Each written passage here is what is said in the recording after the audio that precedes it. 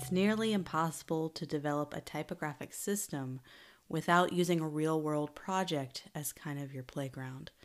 So what we're going to do is we're going to do a menu, since that's definitely something we're going to need to put together.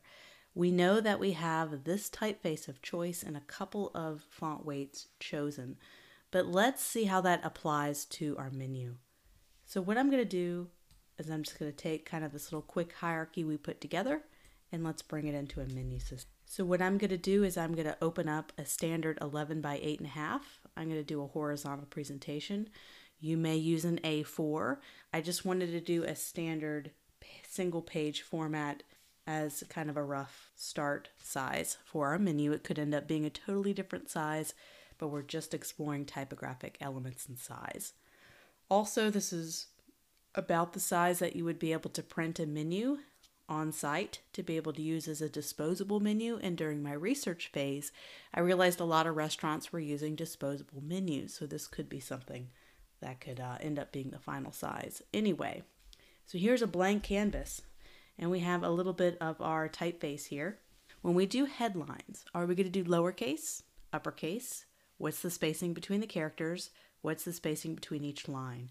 Once we establish what feels really good after we do a very basic menu, we're just doing the typography part of the menu, no graphics, then we'll be able to save character styles and paragraph styles for future use. And we're basically developing our brand guidelines as we are kind of crafting our brand. I have a sample menu you can download in a Word document that gives you kind of the basic menu items. So if you wanted to create your own menu and your own layout, you can, using a whole different typeface if you'd like, or apply it to a different restaurant type. But just giving you some basic data that we're going to work with so we can do this project together.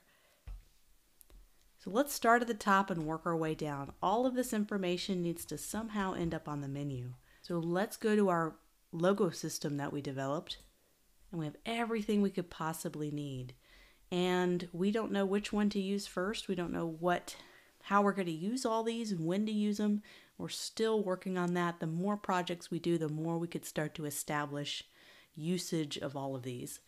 But we can get our basic logo for now and tuck it up. Another thing I like to do when I'm doing layout is put on my grid. So I'm going to go up to View, Show Grid. I'm also going to snap to grid so elements can easily snap as I move them around.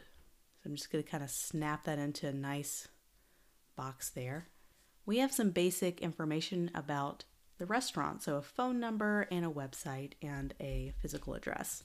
So we can bring that in with the type tool.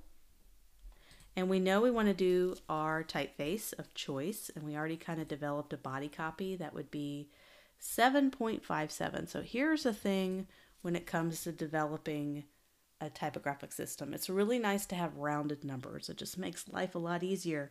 So if I have this 7.57, let's make it easier and round it up to 7.6 or 7.5 just to have nice round numbers. And I know with our logo system, we have a little bit of vertical orientation for one of these logo types. I think that could be something we can explore with brand elements, is doing some vertical typography. And that's the great thing about doing projects, is you get to figure out what looks best by doing real world stuff. There's no way you can figure all this out in isolation. So let's try that in a totally vertical. Let's put it down at the bottom. I don't want this to take away from the logo, so I can put it here, but no, the logo is more important.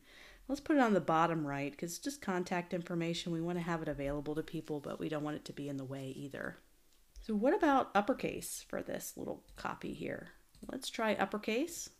Just going to put on all caps for that to see how that looks. That looks a little bit more uniform. I like how that looks. So we want to have the word menu. So we can have menu or we can have menu. So I want to talk about the psychology here. I'm going to turn off grids. The psychology of both of these items. We have uppercase, very strong, lowercase, very soft.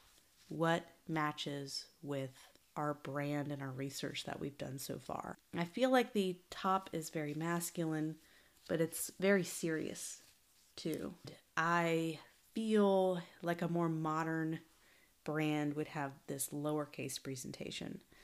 So let's see if we can see how lowercase looks. And a lot of times we're going to have to figure out how that looks with longer phrases. So if I say a headline goes right here, and then I do a headline goes right here.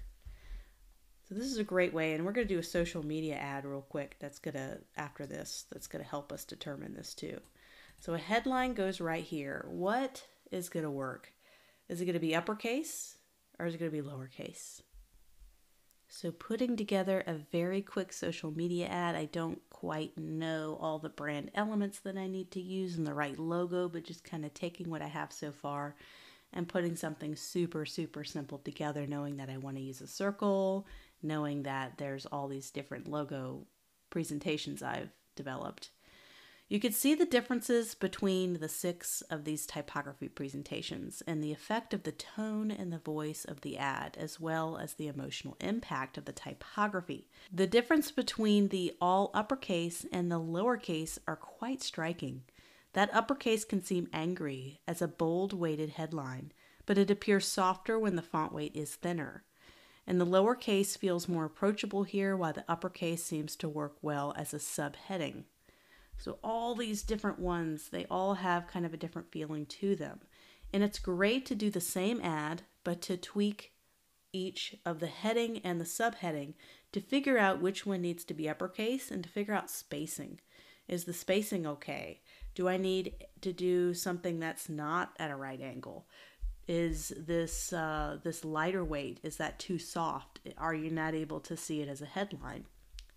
What about trying different font weights for different parts of the headline, like this one where it's fish so fresh you can eat it raw, maybe bringing out certain words. And kind of finding something I think matches really well with this brand is this middle one right here. I think lowercase for both the subheading and the heading seems to be working the best.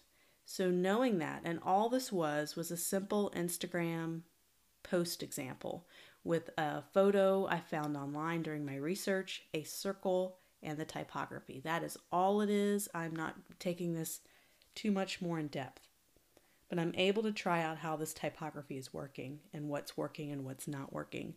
Knowing this, I can start to go back to my menu and know to maybe try and keep some of the bolder, bigger headlines lowercase.